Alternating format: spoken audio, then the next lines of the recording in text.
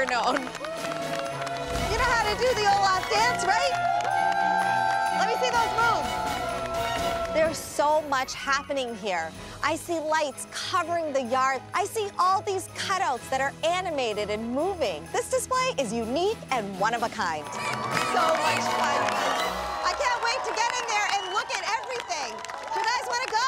Let's go. All right, guys, let's go.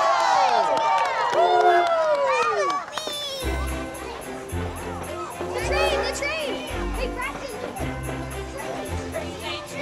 What's happening, Mr. Conductor? This is Logan's train. See, Conductor Logan. Tell me about this train. It's almost lifelike. I went researching it. I decided what would push this, and I figured wheelchair motors. Okay, I've never heard that before. well- There's 2 wheelchair motors underneath. Okay, The tank is made from a cooler. so this was a cooler.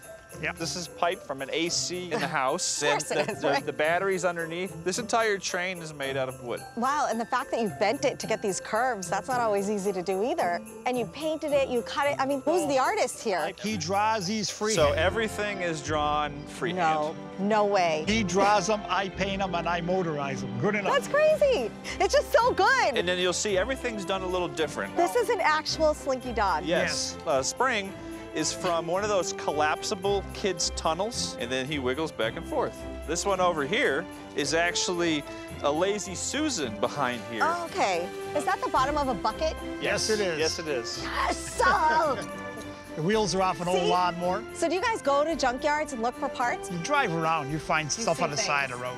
Anything that looks like something we need, we'll pick it up and we use it. I love that. You know what? You're turning trash into treasure, and Absolutely. what's better than that?